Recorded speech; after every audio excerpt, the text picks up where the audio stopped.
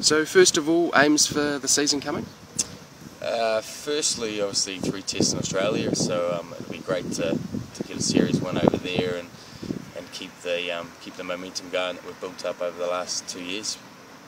And personally, looking at the months ahead, are there any goals that you've set yourself?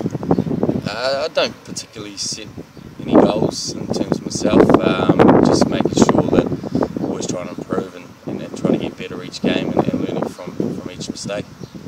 And then obviously in Hamilton Club Cricket we've got quite a good crop of keepers around, the likes of Owen Evans and Peter Bocock and Tim Seifert. So what do you think of the health of Hamilton's wicket-keeping resources? Yeah, I mean, we've got a good young crop there. We did some work with all of them over the winter and at spring camp, and the boys are looking pretty sharp. So there's plenty of competition around, and I know they'll have a good season and be trying to push each other. So you think Hamilton will do all right in the minor association competitions this summer? I think they'll do just fine.